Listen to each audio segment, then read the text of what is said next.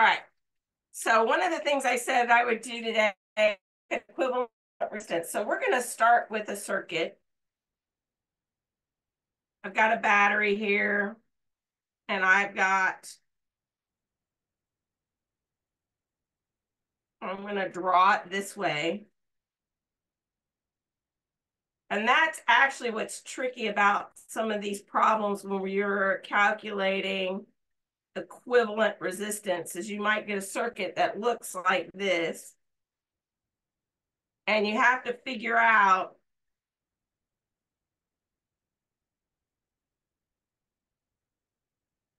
what's in series and what's in parallel.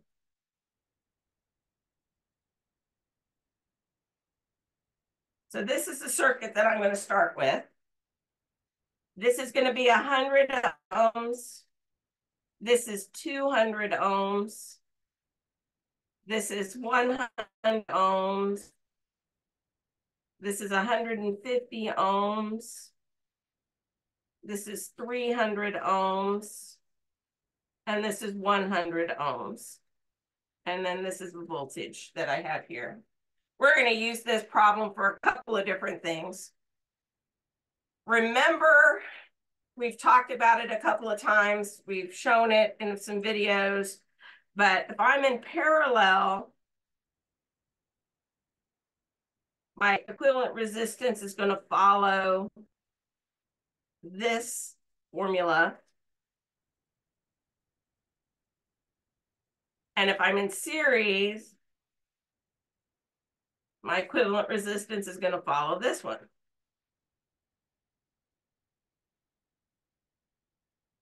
So we're going to look at this circuit and try to figure out what's in parallel and what's in series. So let's go ahead and move through this. So if I have current that's flowing through, it's going to go through here, and then it can split off, right? We can split off. So this part here is going to be in parallel, which means that this part here is going to be in parallel.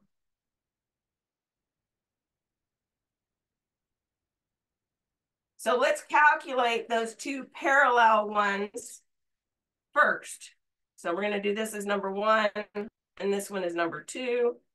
Number 1, the 1 over REQ is going to equal over 200 plus 1 over 100.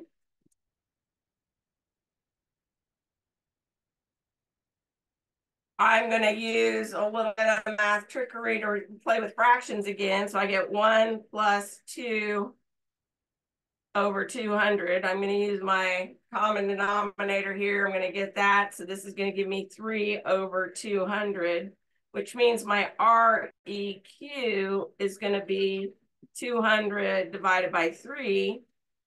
And that ends up being about 67 ohms. So now we're going to do number 2.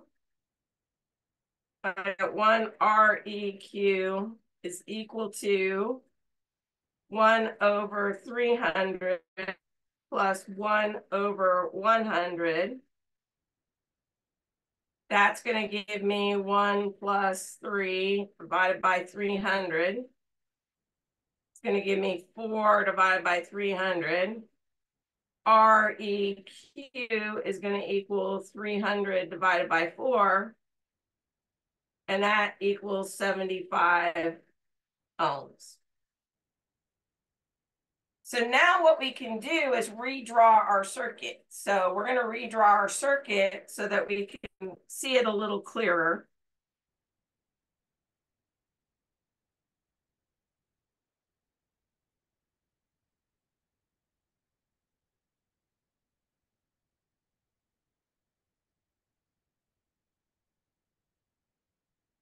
So there's my new circuit.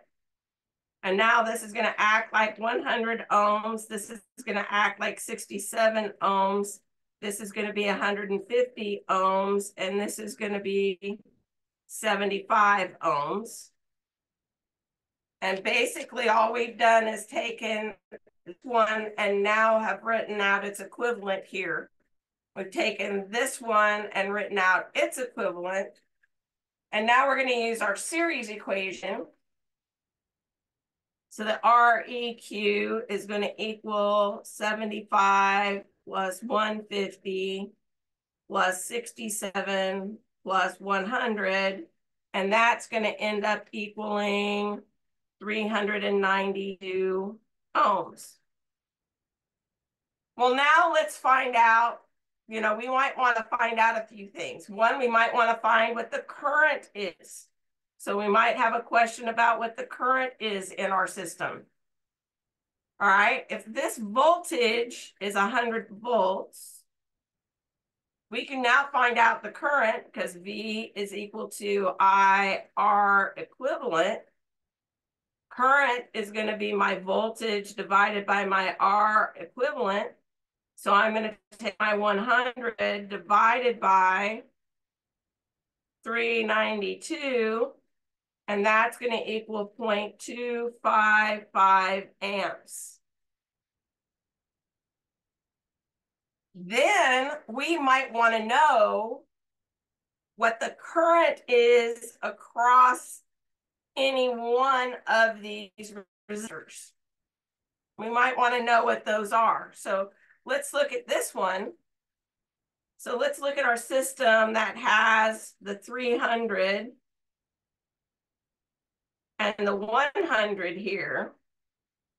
And if we did this, and we're going to look at the voltage across those currents there, this is my 300 and this is my 100.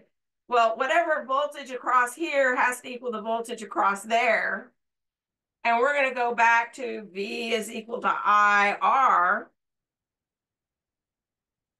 And now we know the equivalent REQ for this one, because that's how we derived it before, and that's our 75 ohms.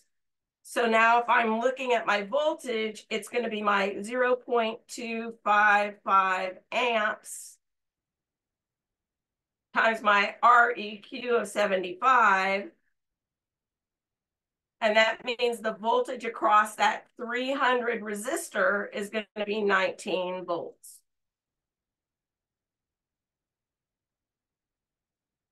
So we can utilize a great deal of information to solve for a number of problems.